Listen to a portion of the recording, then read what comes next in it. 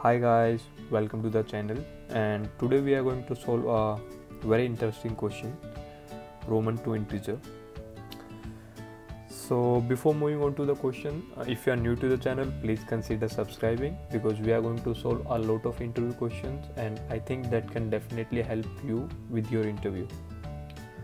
So let's dive into the question. So the question says we need to, if you are given with any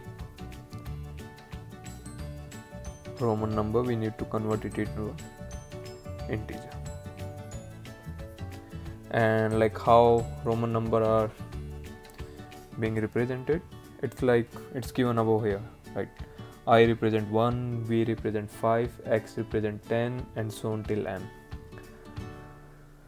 So you can read the question. So I will not spend I will not spend time on this, but let's directly dive how we can solve the question, what intuition we can use. So suppose I say that we are given with xi. So how you will gonna represent into an integer? So x represent 10 and I represent 1. So we simply add this. So this will gonna 11. So if we will given with this thing, we need to give it as a output. So the same way, if we are given with V, we need to give the output as 5. If we are given like this 3i, then we need to give 1 plus 1 plus 1, that is 3. But suppose we are given with this number I and V. So here what we are doing, we are just adding the numbers. But if we will add it here, 1 plus 5, it will gonna give us 6, but it's a incorrect answer. So what we can do, see, there is something similarity in both the things. If I simply add this, it will gonna give us 11, but answer should be 9, and here answer should be 4. So see, here we are getting one thing. Whenever the previous number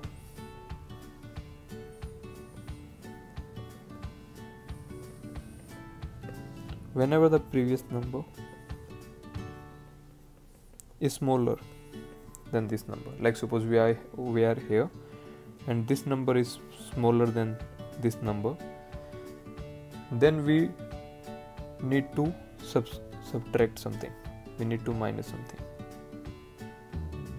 What I'm saying is, if we are given like this, then first we will gonna do this. I represent 1 and we represent 5.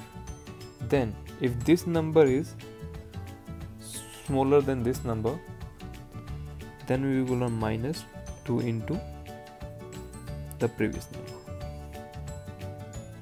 Like suppose in this case, so I represent 1 will plus 10 and we need to minus 2 into previous number which represent 1. That will gonna be 9. Like same in the case of 49. How 49 is represented?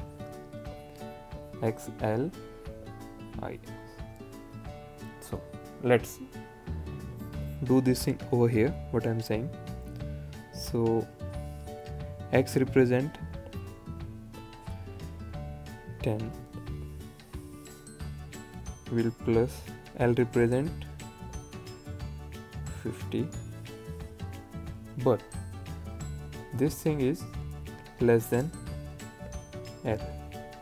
So what we're gonna do, we're gonna minus 2 times the previous number, that is 10, right? Now we came to I, we will add 1, then we came to X, we will add 10, but this number is smaller, so what we're gonna do, twice the times of previous number, that is 1.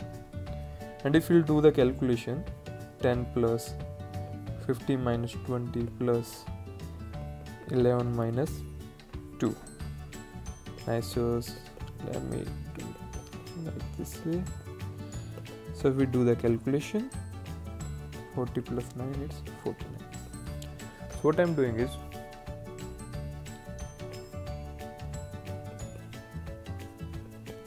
we will, while moving, we will keep watching if the previous number is less than or not. If it's less than, then we are gonna minus 2 times of previous value. Otherwise, we will just gonna add. Now the concept is clear, but how we will gonna code it? Before coding it, we need to store all these numbers in a dictionary.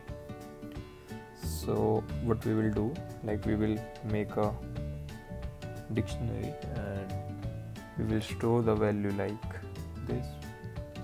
I represent 1, V represent 5, X represent 10, L represent 50, C represent 100, D represent 500, and M represent 1000. So this is how we're gonna store it first. Then we will take 2 pointer, like 2 variables. One is previous, we will give it a initial value 0 so that we can track the previous number. We need one current, we also can give it a 0, and one we need total. For now we can give it 0. So what we're gonna do is, we're gonna loop through the given string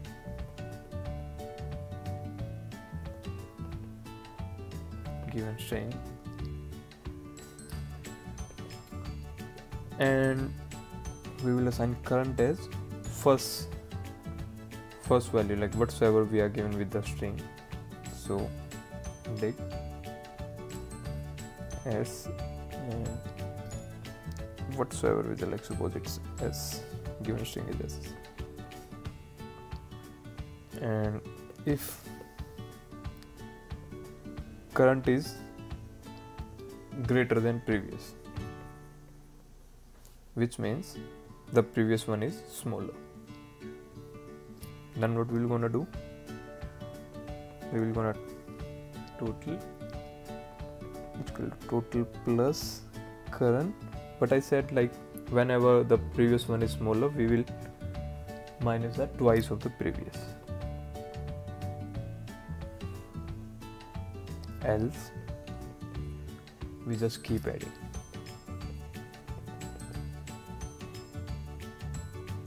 And but like suppose if you keep moving forward, how we'll gonna track the previous one? So we will make previous is equal to current after every iteration, and in the end we will return the total. So this will give us the answer. So if you want, I can dry run it with the example of 49. So the 49 is represented as XL IX. So let's start. So like we will need to track of previous, current and total. So initially everything is 0. So we moved throughout the place and the first element is current. So let's take X as a current. So value of X is 10. So we don't have any previous is 0. So current is greater than previous. So what we're gonna do, total will be equal to 10 on 0 plus 10, because the value of 0 is 4, now 10 minus 2 into 0, so that is 10. So total is 10. We will keep updating. So now we will come over here, L. So here we see, like, when we come to the L, the value of L is 50, and yes, 50 is greater than 10, because yeah, and at the end when we come here, we need to update the previous. So like previous will gonna be 10. This is what after first iteration.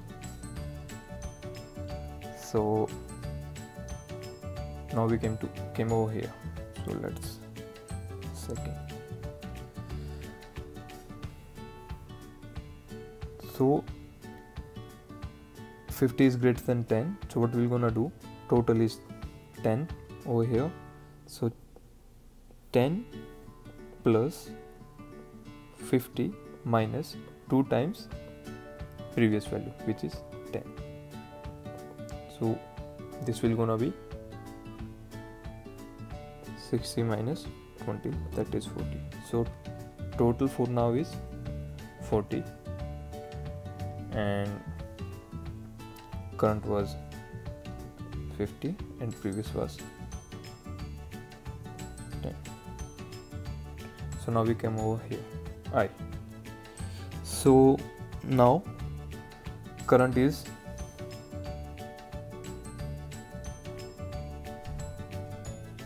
current is 1, and so the current is not bigger than previous, which was 50, not bigger than 50, so we are just gonna add it. So what was the total for now over here is 40 plus 1, that is 41. Now we come to the last. So let me erase this. So of course the previous is 1 and total over is 41, so current is 10. So yes, 10 is current is bigger than 1. So what we're gonna do? 41 plus 10 minus 2 times of previous, which is 1. So that is 51 minus 2, that is 49. So in the same way, the total will gonna be 49, and so we will gonna return 49. So let's write the code. So I have already made the dictionary which store the values of Roman integers. So we need a total. Let's give 0 for now. We need current. We need a previous. So for I in range of length of given string, which is s, current will gonna be the first element of the given string and its value, like whichever will be the number. S I, and if current is less than previous, then what we're gonna do, we will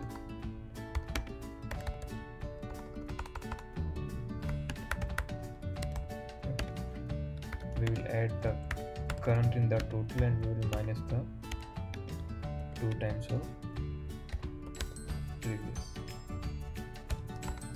Else we just simply gonna add the value of current to the total. So if this and this is the same, it's just the 2 ways to writing the same thing. So after every loop we will change to previous and we will return the total. So I think question is right. Oh yeah, it's correct. So like it says 59%. I hope you guys understand the question. And so like simply what we are doing is like, if the previous value is less than the current value, then we are subtracting the twice of the previous value, otherwise we are just keep adding the value of the current.